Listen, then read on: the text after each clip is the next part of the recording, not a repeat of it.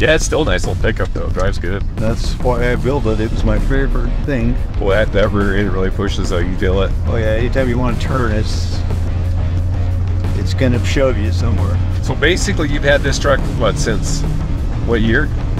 I bought it in '88. I didn't actually build it into the state of the daily driver until about 3 years later in '92. 92's what that was the first time you built it though. That's the first time, yeah. And you drove it up until here, what, a year or two ago? About 2 years ago, yeah. 2 years ago. I started rebuilding it to this state. Total frame off restoration. Yep. You started just cleaning a motor up and you ended up doing the whole truck. Yes. So what gear ratios it really got in it? It's 350 in the back and 354s in the front. But that rear end, it's a locker rear end? Yes, it's a mechanically physical locker. It really pushes the truck. You can tell that this thing will get around pretty good in the snow or the sand and stuff. Yes. I see. It was always a single spin rear end, and so I knew that's the type of rear end I wanted to put in it for everyday go four-wheeling stuff. So it's like a 31 spline Ford 9-inch, ain't it? Yes. Yeah. That's why the front gear ratio is different than the back, is because the Dana front end, they didn't have 350 gears, and Ford didn't have 354, so that's what you got. So the 390 in it is from is it the original Schmote motor for the truck? It's the original motor for the chassis.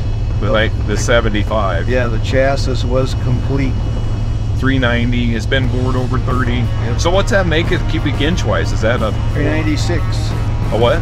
396. 396. Yep. That's the cubic inches that's plugged into the Wizard for the Hawley EFI. All for the fuel injection. Yep. And then it's got the C6 heavy duty transmission in it. Yes. And it's all been rebuilt and everything else by Wilbert, so he's a good tranny builder too. Yeah, he does all my transmission stuff.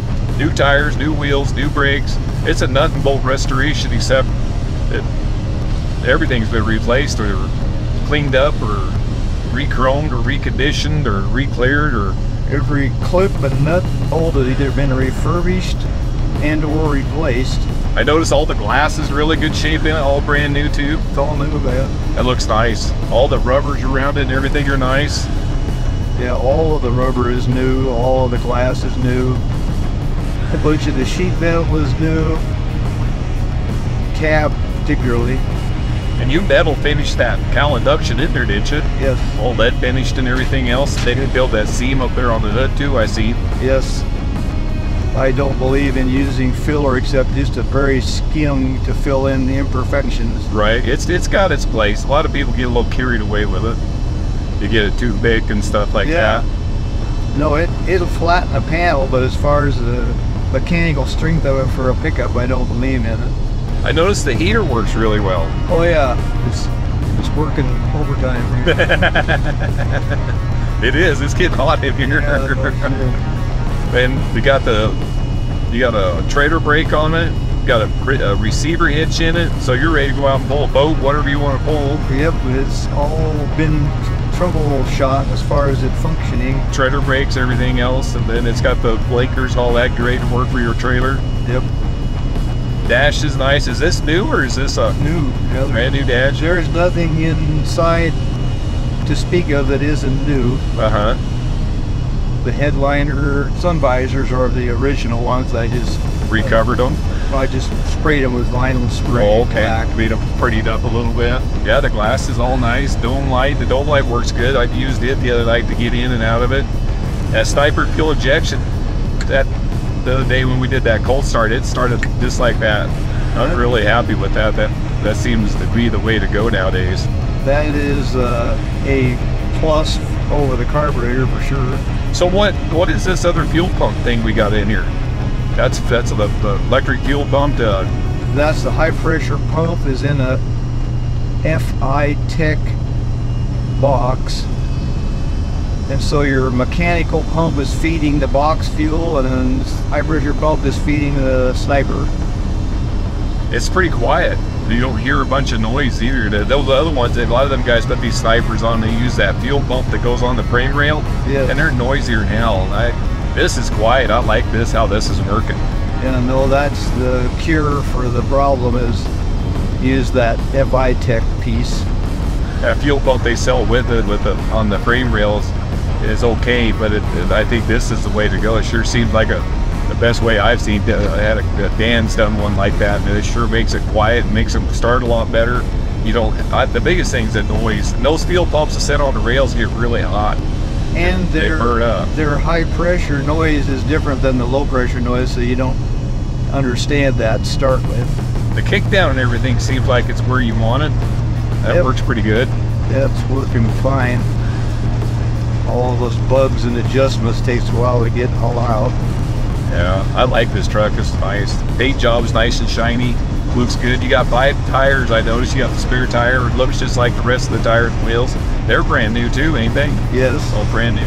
And because of the locker in the back, if you had a flat tire on the back, you have to have the same size tire, or it really raise hell with the rear end. Oh, I bet.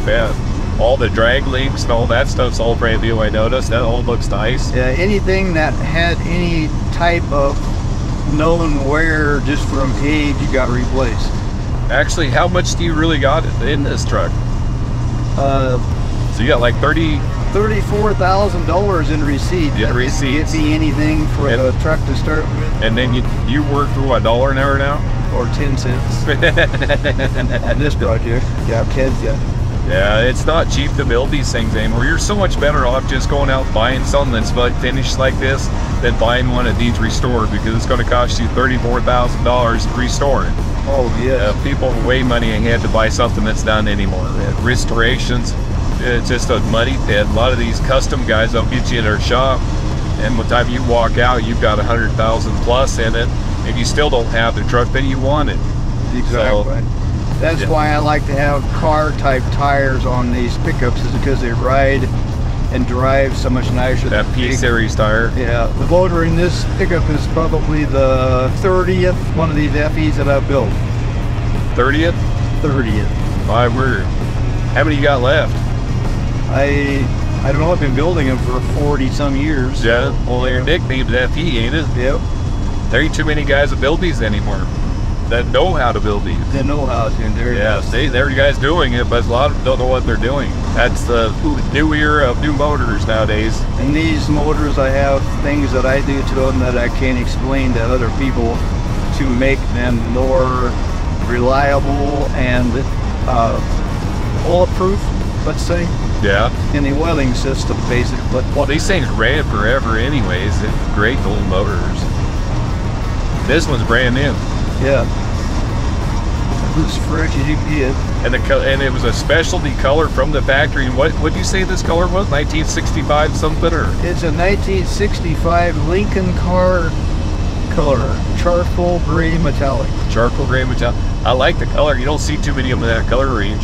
Oh, there's a lot of metallic in the paint. Oh yeah, big time. It shows up better in the clear coat than it did in the old original enamel. So. It's got a nice shine to the hood and stuff. It shows off flat panels really well. Just being that shiny, I guess. New stereo speakers, I had that on earlier. That sounds really good. Retro sound, and the speakers are behind the seat, basically. That sounds good too. No, I think everybody will really. I'd like to have it myself. I really think this is a nice truck. A lot of these guys build these trucks online, and I see them, but you're the only guy I see that does the attention to detail like you do. You know, you get the hood latch has all been sandblasted back to original kind of look what it was like the factory. The latches and the doors are all cleaned up. They don't have overspray all over them. The screws and the doors are all taken out, painted individually, or not painted, but just cleaned up individually. And that's how it's supposed to look. And a lot of these guys, they just overspray everything and put it together. Their trucks look really good, but their attention to detail, that's what I noticed in this truck, is so much higher. It's just the older school people that build these things, but the attention to detail in this truck is just amazing. Well, and you have to think something of the vehicle to want to build it to that quality to start with. Well, that's what you like to build.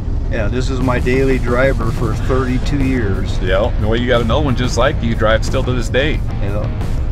I just got too carried away building it. Got too much money in it now. Time to sell. To keep it. Well, you did that to the orange and white one too. We sold. Yep. You get them too nice and you don't want to drive them. It's exactly right. Yeah, too nice. That's the thing I liked about this as a daily driver every day was the automatic transmission, power steering, power brakes, all those things that they didn't have in 68 in a four-wheel drive. Right. Two-wheel drive pickups that had power steering and power brakes, but not a four-wheel drive. Right. The power steering and power brakes would be nice. Yeah, this thing would be nice to hook a boat to and head out to the lake with or whatever you want to do, and it's got everything that somebody would like. Very nice truck.